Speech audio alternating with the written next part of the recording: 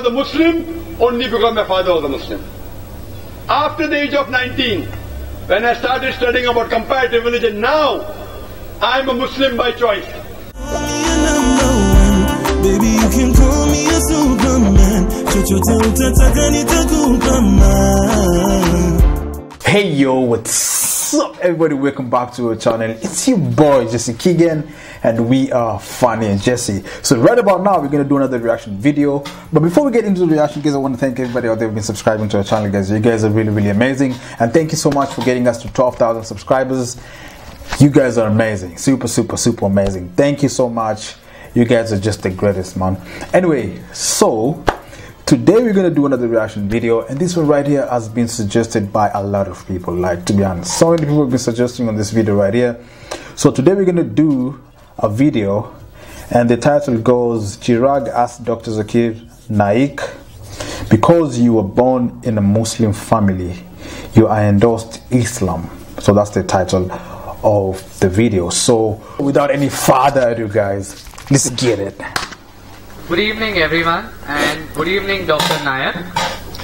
Today I am a human speaking on behalf of humanity. Now Dr. Nayak, since you were... Let me have your name. Yeah, I am Chirag, and please don't ask my religion.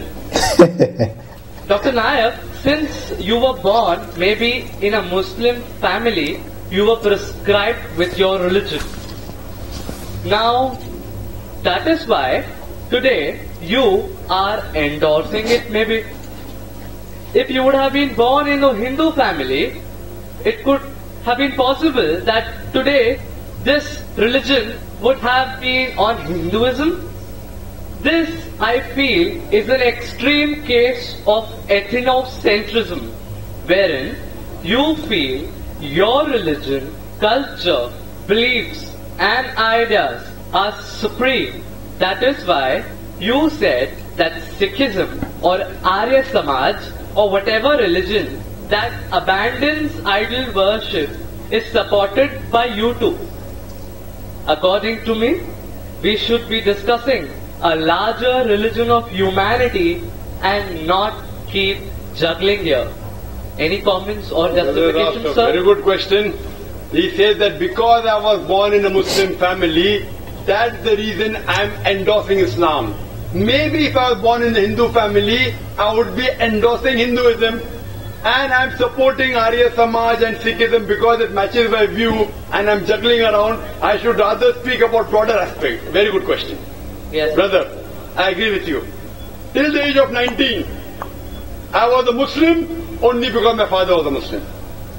After the age of 19, when I started studying about comparative religion, now I am a Muslim by choice. And believe me, if you can point out any other religion to me better than Islam, I am ready to accept that religion today. Sir, I am endorsing the religion of humanity. Brother, I'll come to it. Yeah. I'll come to it. Yeah. I am telling anyone proves to me logically, scientifically, any other religion better than Islam, I am ready to accept it. You're talking about humanity. Who wrote this religion, humanity? Mahatma Gandhi? Who wrote it? You know, a Muslim cannot be a good Muslim unless he's a good human being. That every religion says, religion says... Brother, let me complete my answer. Yes, sir. Are you here to hear my answer, or are you here to give your views?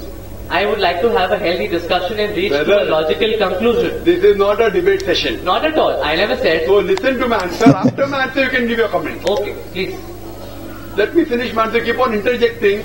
That means you listen to my answer. Carry on. Listen carefully. Yeah. Something is going, Mahabharata is going in your mind. How will you listen? When you read out your question, did I interrupt? Please carry on. Did I interrupt? You did not. Please carry on. Everything writing down, coming, asking question. I am giving the reply. Listen my reply. I'm listening. So why are you commenting? Please carry on, sir. Please justify. Tell me your answer. If you listen to my answer, you'll understand. Otherwise, all this more than 100,000 people will understand, yet you'll have the same question. I'm a medical doctor. A person can't concentrate on two different things. Listen to the answer. After the answer is over, no problem. So what you have to realize, you are talking about humanity. First you said, don't ask my religion. Then you are saying, I am endorsing humanity. First of all, you are ashamed to identify your view. Then you are talking about humanity. I am asking the question, who wrote this book called Humanity? Is there any book? Is there any guidelines of humanity? I am telling you, a Muslim cannot be a Muslim until he is a good human being. Every religion doesn't say that. I'm sorry to say that. You have not studied the other religions. I can give a talk. I can give you quotations from the Vedas, quotation from Hindu scriptures, quotation from the Bible, which goes against humanity. I am not here to criticize any religion. If you have not studied any religion, please don't say anything which you have no knowledge of. Quran says, "Fas'alu ahl zikri in kuntum la ta'lamun." Surah Nahl chapter 16 verse 43, Surah Anbiya chapter 21 verse number 7. You are not a student of comparative religion, so please don't make comments without knowing. I can give you quotations from the Bible against humanity. I challenge you to point out a single verse of the Quran, a single teaching of Prophet Muhammad, peace be upon him, which is against humanity. So don't tell me every religion says that. Sorry, your knowledge is very weak. What I'm trying to tell you, humanity means, okay, you're in standard 2. I'm talking about not only passing school, not only graduation, you have to become postgraduate. Islam means higher level. Only humanity is low level. No Muslim can be a good Muslim unless he's a good human. I challenge you to point out a single teaching of Islam which is against humanity. You may not be knowing the logical background, the logical reason why Islam has prescribed that teaching, and you may think it is against humanity. Like I would say, oh, doctor is giving me injection, it is poking me. But that injection is good for you. No, doctor is cutting up my tummy. He's cutting up my tummy to save your life. So doctor knows, you don't know.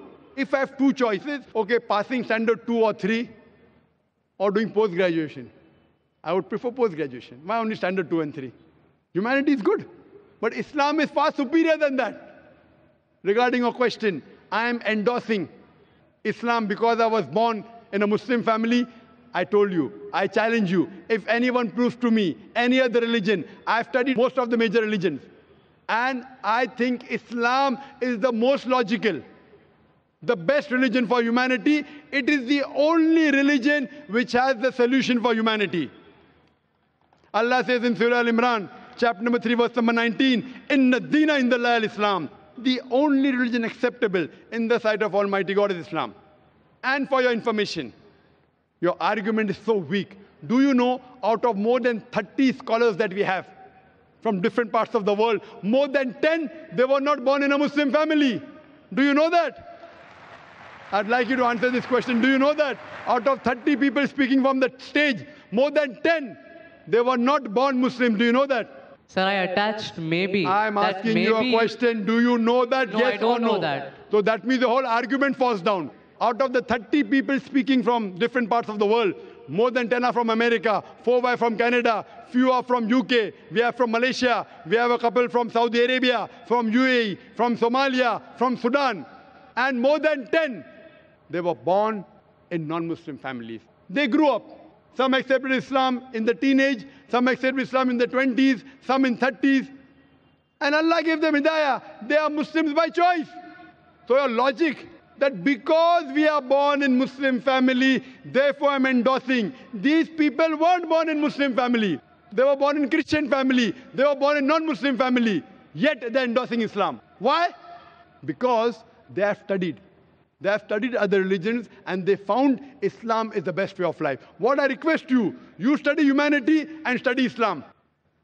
And try and find out what point in Islam is against humanity. Then you'll come to know that the best religion, I'm not asking you religion, I'm asking you to accept the best religion. And the best way of life, the only solution for humanity is Islam. Thank you. Wow, wow. Such an amazing discussion over here. And the question was actually really, really good. Like, imagine you being born in a Christian family, or maybe you being born in a Muslim family. Of course, you will want to endorse your religion. And I think everybody out there will want to defend their religion, but it will come down to a point where when you start growing, you realize there's something missing. There's some portals in probably your religion or probably what you believe in and stuff like that. So you tend to like go out and figure out which one is the right religion. You get it? But in the most cases, most of the people will tend to actually defend their religion. You get it? It's just like when you have a child, you'll want to defend your child. Even if your child went out there and beat another child, you'll always defend your child. You get it? You'll always want to make sure that your child is not being prosecuted or maybe being beaten up because he has beaten another child. So it's just like human instinct. You get it? Protective instinct, which I think also applies in religion, because right now, if you go to a staunch Christian, he will tell you like Christianity is the best religion ever. Today, when you go to a staunch Islam, he's going to tell you Islam is the best religion ever. When you go to a staunch Buddhist, he will tell you Buddhism is the best. You get it? So, what I believe in is I believe in the truth. You get it? I believe like the religions we have today, they preach the truth, you get it, but the followers, or maybe the people who are, let's say for example Christianity, Christianity is a very good religion, you get it, but I think their followers are not actually sticking to what the Bible actually teaches at some point, you get it, because there's some things that in the Bible says, but you'll find out the followers are not doing it. And I'm not saying like every follower of of Christianity doesn't do exactly what the Bible says. I mean, there are some people who actually follow what the Bible does, and also this goes to also other religions like Islam. Not every Muslim person out there follows exactly what the Quran says, you get it. So I mean, to come to a point where we start differentiating between your religion, my religion, and your religion, my religion, I think there's a sense of I don't know. I don't want to say it in a bad way, but I feel like it's somehow trying to tell other people like your religion ain't shit. You understand? Like, sorry to say that, but your religion ain't anything. You see, my religion is the best religion, and I'll show you why.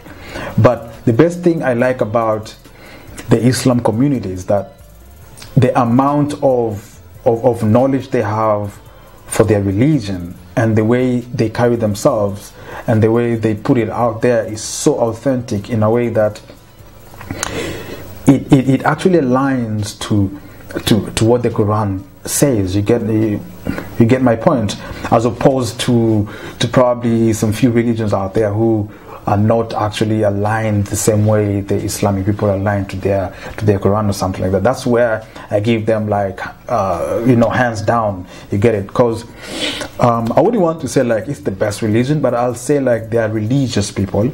They follow the Quran. They pray 5 times. They all these kind of things. You find they are so peaceful people. You get it? Despite the fact the Americans want to paint a bad picture about the Islam community, they are very good people. They are very, very they help each other, you understand? They have a helping hand, and the unity they have among themselves is just amazing compared to the religions that are out there.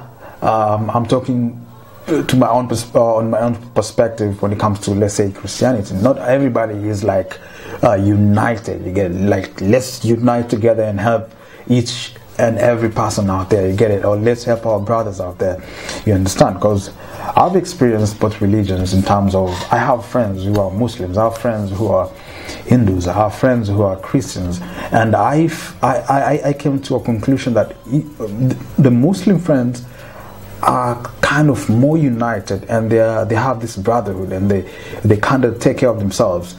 They follow, they are there too, you get it? Which is really amazing. But it doesn't mean that other religions are not good religion. It doesn't mean that other religions are not the best religion. I believe all religions are good religions. I think maybe down the line people start falling off. People started falling off. Instead of following what the Bible says, people started going their own way. Maybe they realized maybe the Bible was altered several times. That's why they are going out of their way. You get it? But anyway, guys, such a lovely discussion over here. The guy was actually had a good point, because you can imagine you being born in a, like me being born in a Christian family. I don't have a choice. Like when I'm born like this, I'm a Christian already, you get it? So you're raised in a Christian background where you have to stick to their norms, stick to their behaviors and all those kind of things. But again, I think when you're growing up, you have a choice to choose which religion you want to go to. But the problem is when you start having that choice that you want to go to another religion, maybe your parents who've been raising you to be a Christian, they start looking at you in a different way. You get it? For example, you're in Islam and you've been going to madrasa the whole time since when you're young, and then you reach an age of probably 18 years old and you feel like Christianity is the best religion, and then you switch religions. I feel I had friends of mine who were telling me they will actually denounce you as their son or daughter if you change religions, or probably if you happen to marry out of Islamic covenant or something like that. You get it? But anyway, all these things is just a way of separation anyway. But I believe that one day we will find the light and we will actually know that what is the truth, and we will eventually, the truth is going to come out. Eventually the truth is going to come out. A lot of people are waking up now and they've realized a lot of things that are not correct, and a lot of people are trying to fix it. But anyway, such a nice discussion over here. If you feel like I reacted to this video in a better way, just give me a thumbs up, and don't forget to go down my comment section, or don't forget to go down our comment section and tell me exactly what you feel about this discussion over here, and tell me what you feel about my reaction. And if you have any comments, just go down on our comment section. Just let me know about the whole situation about, you know, being born in a religion that your parents are in. Just let me know and just let's have a discussion. What do you think? Do you think people should have a choice when you're young, or do you think that we should be labeled to have a religion when we are young? I think both ways is okay, but as you grow, they should let you choose, because it's your choice to become Islam, it's your choice to become a Christian, it's your choice to become a Judaism, or whatever the religion it is. I believe people have choices. Anyway, thank you so much, and the most important thing, guys, don't forget to subscribe to our channel. The more you keep subscribing, the more give us the motivation to do a lot of videos and to give you a better content. And last but not the least, we're going to see you in the next video, and peace out.